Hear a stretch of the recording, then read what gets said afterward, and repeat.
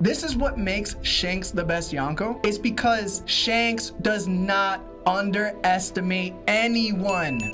Everybody that the Straw Hats have versed have always underestimated them. We can go from Crocodile, Dolphy, we'll go to Kaido, Big Mom. We can go, the list Captain goes, Curl. the list goes on and on. But you know who doesn't do that?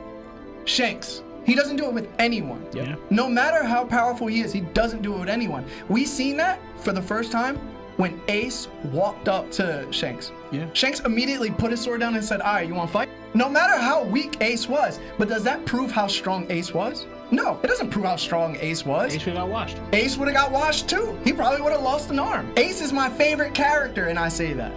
So it's like, you got to understand that doesn't mean anything.